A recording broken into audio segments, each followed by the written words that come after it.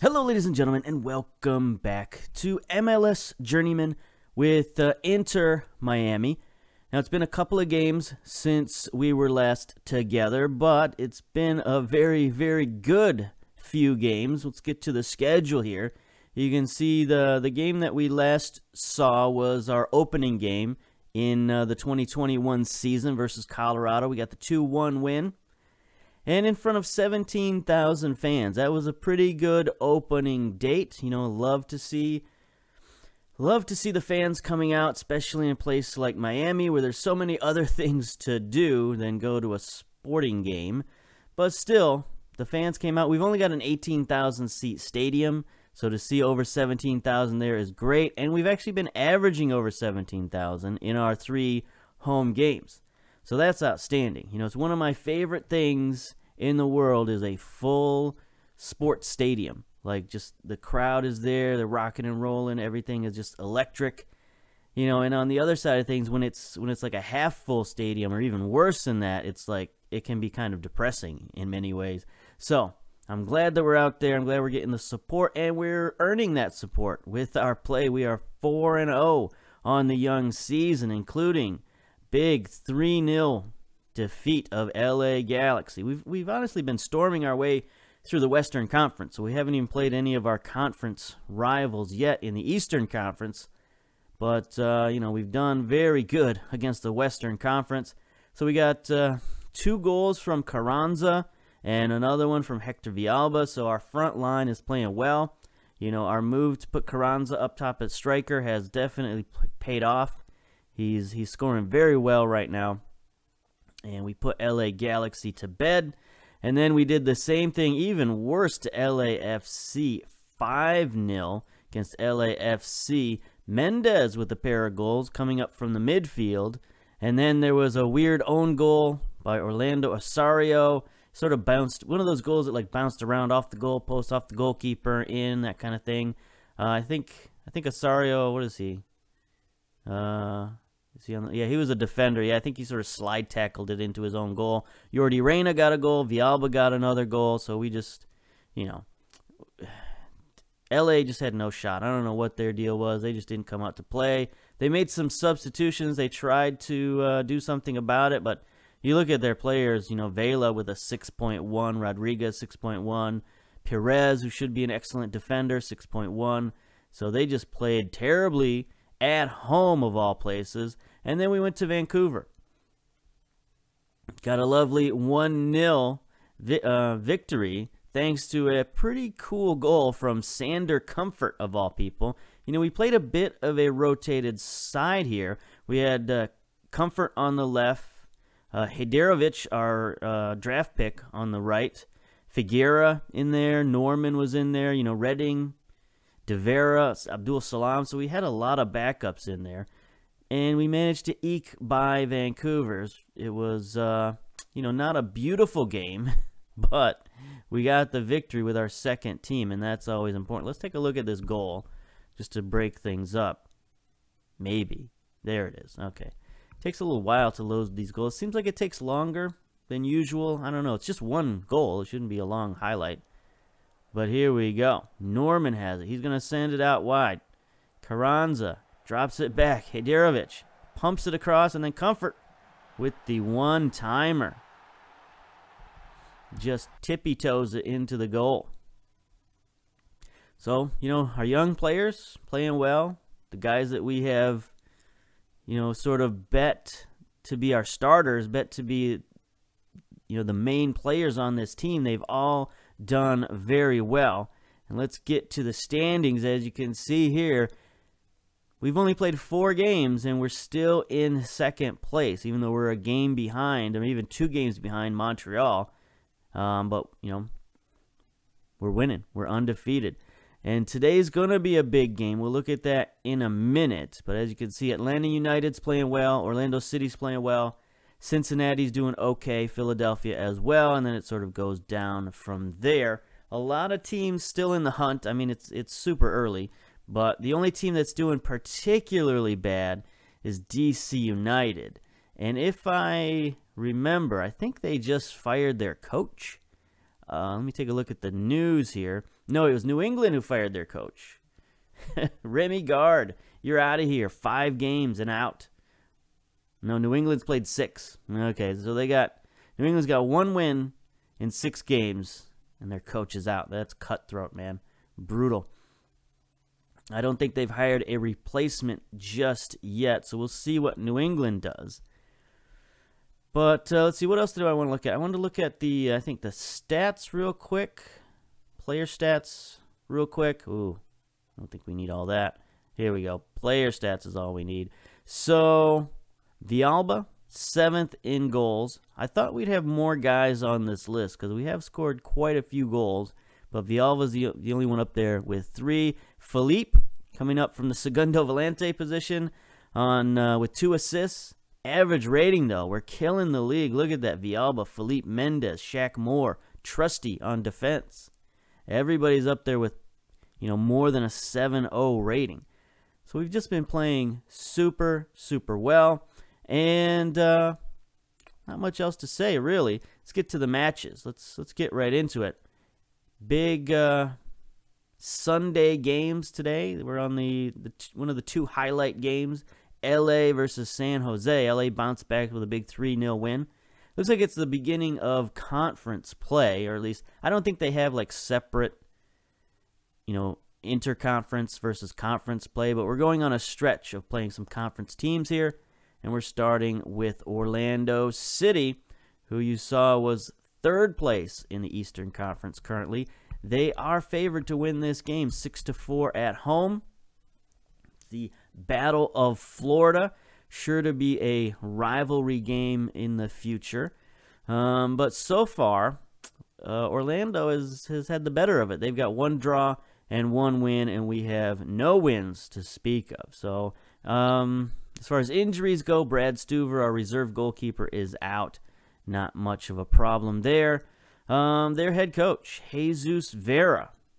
We have no relation to the 52-year-old Venezuelan, formerly at FC Dallas for 3 seasons. Before that, looks like, is this the Mexican League or Spanish League? What is this?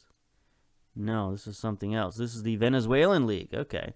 So he came up from Venezuela to coach FC Dallas. Is there a connection there? Is there a connection between Dallas and Venezuela? I do not know. But he is a fine coach. Good at judging potential. Another disciplinarian. A lot of disciplinarians in MLS. He's not really a technical or tactical type coach. But I guess he does have some tactical knowledge, but not a technical coach, really. He's more of a motivator, a leader of men. We'll see what he can do. Let's get to the team selection. It is 68 and breezy, a little cold in South Florida. What's up with that? Or I guess Orlando's North Florida. Anyway, we're going to keep doing what we've been doing. We got the starting lineup in there as best we can, I do believe. Make sure we got the right goalkeeper in there. We do. Yep. Who was it that was? There was somebody complaining of playing time. Nick De Vera was complaining of playing time. We gave him 1 game. You know what? We'll just alternate him out because Martins has a pretty good partnership with Pellegrini, as you can see there. So we'll let him sit on the bench for a minute. No harm, no foul. Yeah, one thing we had to do is we did have to call up a goalkeeper. We brought Martinez back, the young free agent that we brought in. Had sent him down to Inter Miami 2, but because of the injury to Stuver, we had to bring Martins back up. We got Abdul Salam, Shanovsky, Norman, Tran, Stewart, and Mackenzie Gaines on the bench. Starters, it's our basic starters. Johnson, Martins, Trusty, Birnbaum, Shaq Moore, Louis Philippe, Mendez, Pellegrini, Reyna, Villalba, Carranza. Meanwhile, Orlando City going with the 4-4-2. They got Rubinho in there. Look out. We got to watch out for him. 26 years old. He's a pretty good player. How's he doing so far in Major League Soccer? 5 appearances. No goals, no assists. Not a great start to the year. We'll see if we can keep it that way. Let's see, they got Pereira as their team captain. Nani still hanging on there, playing left wing. 7 appearances, 1 goal, 1 assist. Janssen, Heinz EK, Derek in goal. All right, they got a pretty good squad. We'll see what they can do with it. All right, let's just go. Just do our thing. What are your thoughts on Sporting Kansas City? What? Sporting Kansas City fired Preki as well? Wow. Yeah, it's unfortunate. Get out. Get out. All right, so here we are. Oh, we're at home. I thought we were away. It's Lockhart Stadium. Okay. I was going to say it didn't look purple, so there was no purple, so I guess that makes sense. First highlight of the game, 6 minutes in. Nani has it. He's hard to displace from the ball. Drops it back. See what Orlando's midfielders can do with it. Sends it over the top to Nani. Shaq Moore is there. He's going to clear it up. All right, can we move it forward? Perhaps. Are they going to pressure us? Trying to, but Shaq Moore plays it calmly to Mendez. Mendez playing that Mazzala role. Gets it forward. Carranza around the keeper and scores. Butter, I think he might have been offside. He was close. Video assistant has been called. Here we go. Let's see.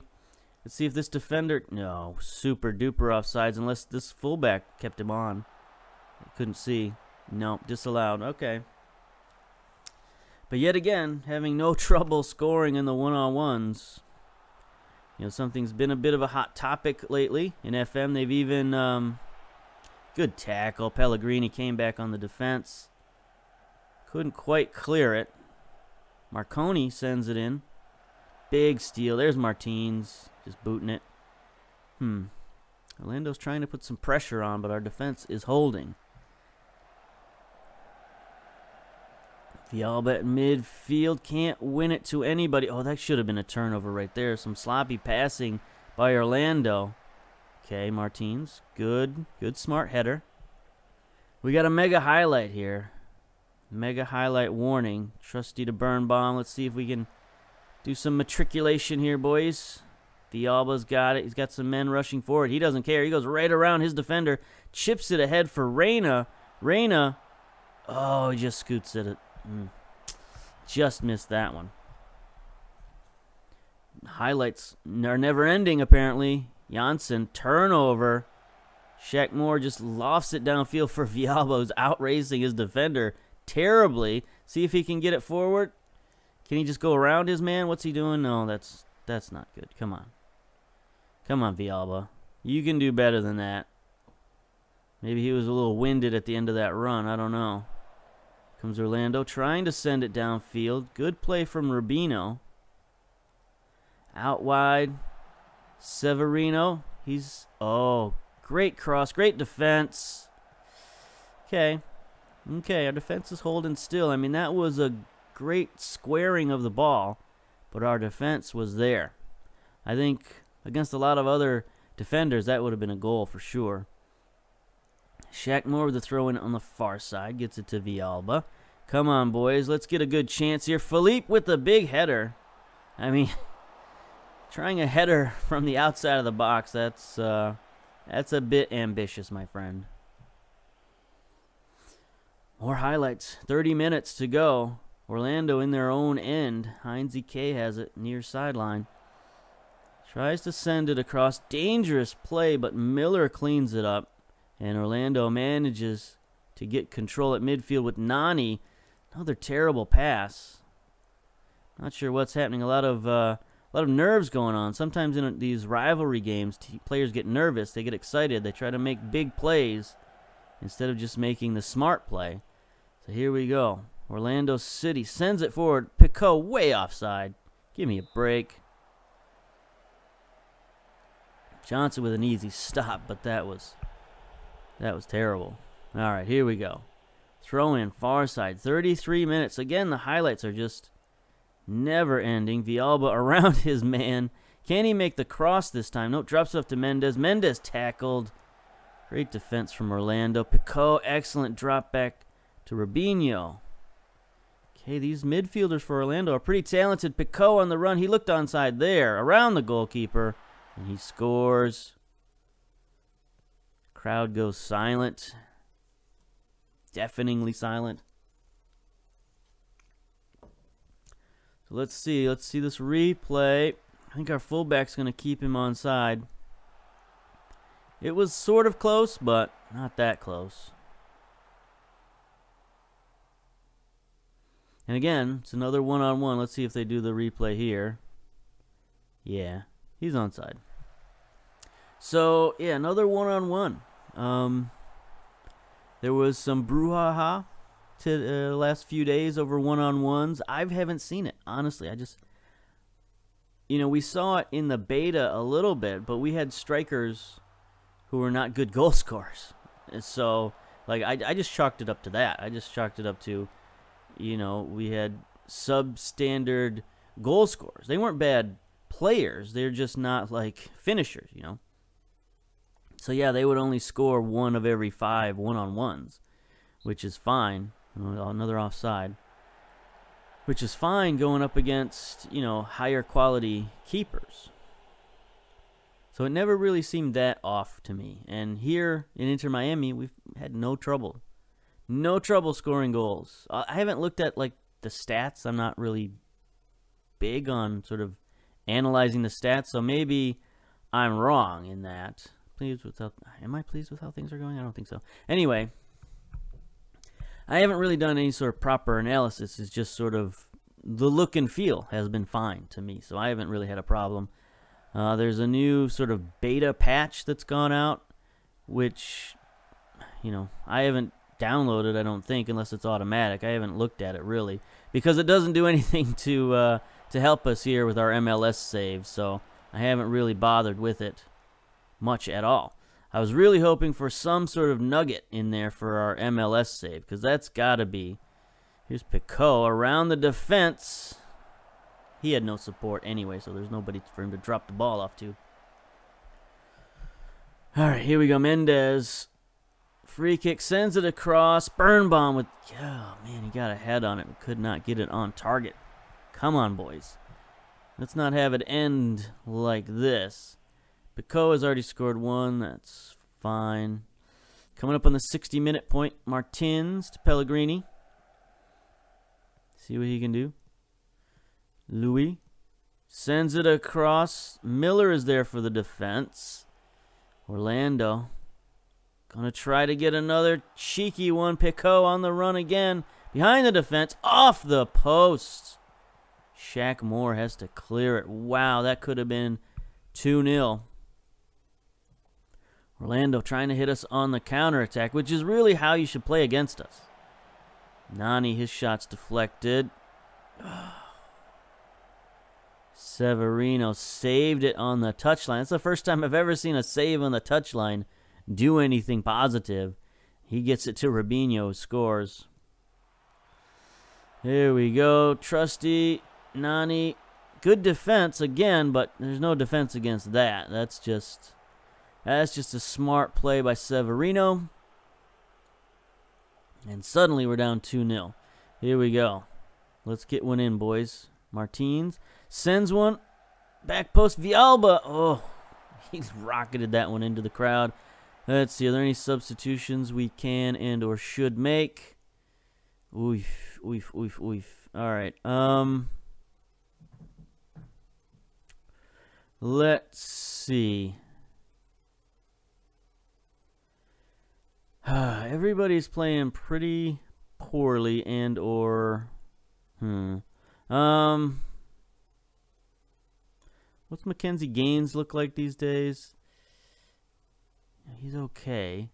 I think we might let's move Villalba to the right. Yeah, let's move Villalba to the right. Bring in, or to the left, and bring Mackenzie Gaines in on the right. Sure. Confirm. That's fine. Then let's do a shout. Let's demand more. 70 minutes down already. We got 61% possession. Here we go, Derek. Going to do the goal kick for Orlando. Boots it down to the near sideline. Intercepted easily by Shaq Moore. Birnbaum's picked up a slight injury. It's fine. We got Shinosky on the bench. He can come in just fine. Trusty Perea Picot. I think he was kept onside again by the fullback. Shoots it wide, though.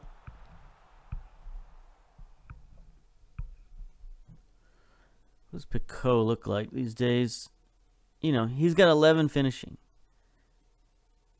You know, so for him to go up against our defense and our goalkeeper, it's not unreasonable that he wouldn't be able to finish a one-on-one. I don't think. Here's Picot again, trying to beat the defense. Johnson saves it. Shinosky clears it. You know, Sean Johnson is an excellent goalkeeper. He's more highly rated. I mean, okay, game over. But, you know, just he's more highly rated. He's got 16 reflexes, 14 one-on-ones versus Picot, who, yeah, he's fast and he's quick, but he's only got 11 finishing, only like 10 composure. So if this guy can't beat our guy one-on-one, I think that's fine. I don't, you know. Anyway, like I said, I haven't seen much of a problem with it, but apparently other people have. You know, maybe it's more of a problem in the bigger leagues, but I think a lot of people are just looking at their strikers and saying, my striker has like 18 finishing and he can't beat this goalkeeper. But maybe the goalkeeper has 18 one-on-ones. You know, maybe they're not looking at it from that angle. I know I've seen the stats about it saying that you know, in FM, your conversion rate is lower. But in FM, you get way more chances than you do in real soccer. So, anyway, I don't even know what I'm doing here. I'm just clicking buttons. I hope they enjoyed that press conference, because I sure did. All right. So that's our first loss of the season. Congratulations. You were here to witness it. 2-0 versus our in-state rival, Orlando City. Next, we got Montreal. Then back to the West Coast for San Jose. And then back, we got several East Coast games. And then a big friendly that I managed to sneak in there versus Ajax. Not exactly sure how or why this happened, but, like, they were available for a friendly. So I was just like, sure, why not? Let's play Ajax. Get, you know, boost our reputation up a little bit. Sure, why not? It's fun. Let's see. What should we come back for? Should we come back for a Cincinnati game? You know, then we got doubleheader versus Chicago, maybe New York. Let's see. How many games have we played here? 1, 2, 3, 4, 5, so 6. So after San Jose, that'll be the 7th game. That'll be like the first quarter of the season. So we'll come back for Cincinnati. So until then, we'll see you later. Bye-bye.